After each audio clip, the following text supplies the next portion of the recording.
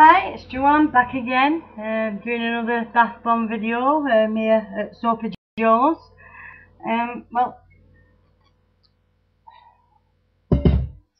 I'm going to be making my Madam Marmalade bath bomb now. I hope you're enjoying the videos. If you are, please like the video and leave a comment so I can have a chat back with you. I think it's good to talk and communicate. So let me know what you think. Let's get started. Okay, I'm doing my hair.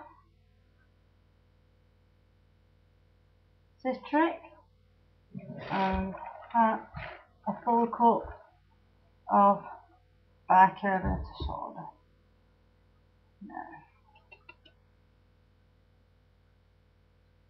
There we go. Now this cup. Okay, I'm having a nice full mix up.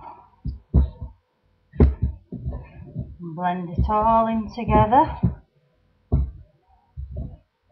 As I said before, it's not these videos are not a tutorial. It's just showing me doing what I love doing the most, is making my handmade products. I've gone through so much trial and error making bath bombs, you won't believe, but you probably would if you have made them yourself. Okay, let's put some apricot kernel oil in.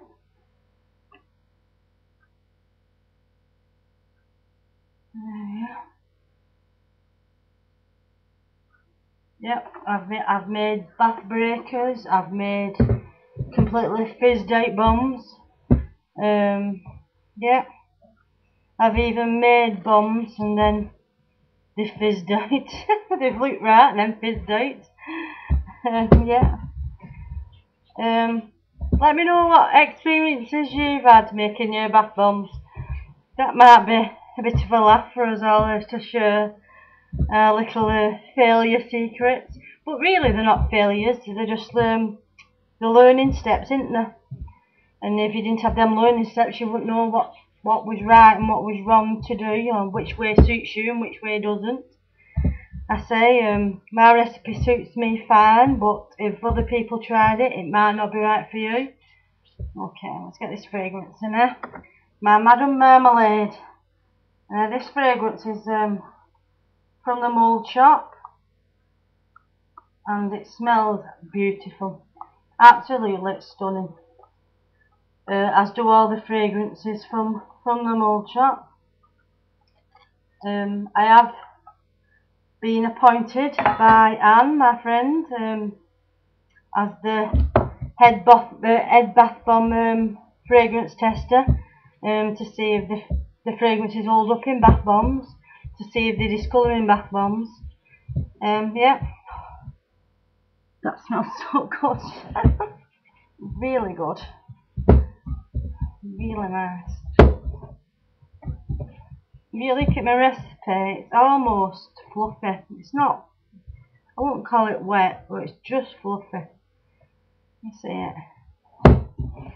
That fragrance is beautiful fragrance.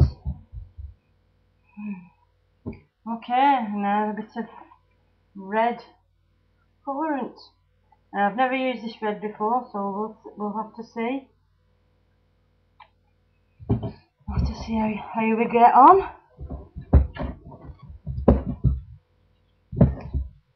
Okay. Well, we're looking red, we're not looking pink.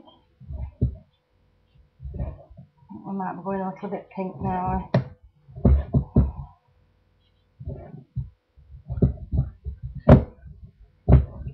Pink. Just look a tad more. See what it is. I don't want to get my mix too wet, else you end up with bath breakers.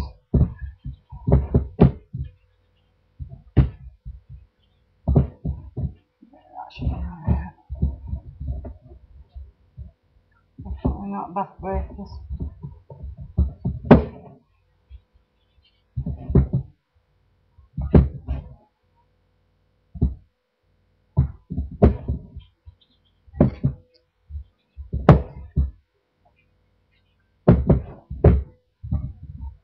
Sometimes over colouring of bath bombs can affect the bomb, as it's watercolour, and it's the only colour I found works in bombs. Markers seem to stick round the side of the bath. I made a few marker bombs, and well, my bathtub looked awful after, and because of the oil in the bath bomb, the marker kind of stuck all the way around my bath, and it was really a pain in the backside getting it off. Okay, I think we're right now. There we are. There's my mix.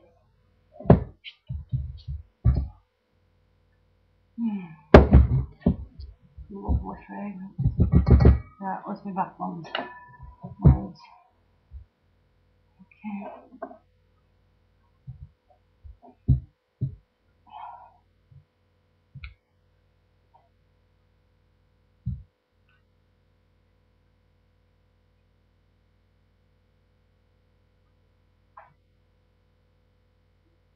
There we go.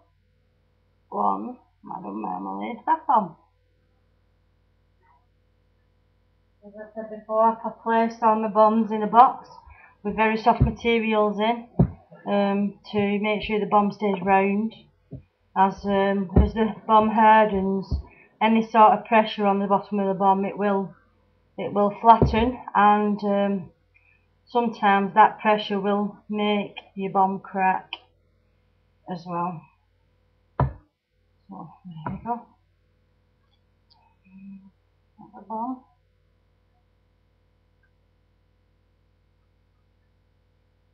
Okay.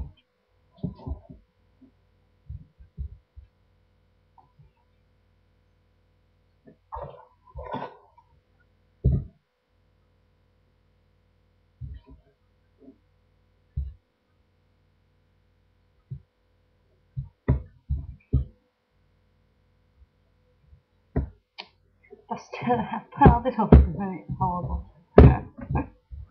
Typical.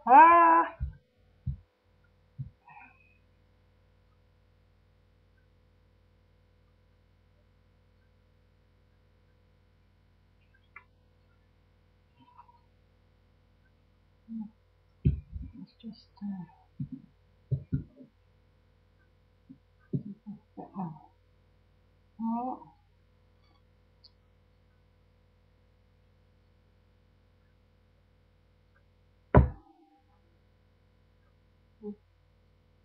Here we go, the last bomb. This recipe makes 3 bombs quite easy. I do tend to make the bombs on order. It's just so the best quality they are. Sometimes, as I say, when bombs have been left for a bit, and especially if they're up into the elements, they can lose the fizz. Water is the bomb's worst enemy, really. Well, for a not using bomb, and for a bomb you want to keep and use for another time. So anybody what buys bombs, it would be a good idea to store them in a dry place, a dry cupboard or something like that. I wouldn't advise to store them in a window, in a bathroom, as they get steamed up and damp. That the hot baths promote the steam and the damp. Not saying that you've got damp bathrooms, but you know what I mean. You get the steamy window effect. Yeah, so keep them in a nice dry place. As I say, my bombs will now be sent out in a sealed bag, so that should help prolong the bomb's life. Yeah, so I'll just give you the fragrance description. Here we go. I think I've got a bit of barcode up my nose. Oh, there we are. Okay, let's have a look. Madam Marmalade fragrance description is, here we go. Yeah, Madam Marmalade. Sweet Magnolia with French wine and French perfume, topped with Mocha Choca lata. A truly rich blended aroma, feminine but powerful. I love that one. I love that bit of my description. And I did say, didn't I, this fragrance is available at the mould shop if you create bath and body products. Fantastic fragrances. Every fragrance I've used from there, I've used in co-processed soap, and they've all soaped a dream. Yeah. Anyway, this my Madam Marmalade is going to be available. It's available now in soap. It's going to be available in body butter, and as you've just seen, the bath bomb. And all my new soaps what I've brought out in the last few months will all have matching bath bombs and body butters. Yeah, thank you so much for watching. You'll be sick of my mug in a bit.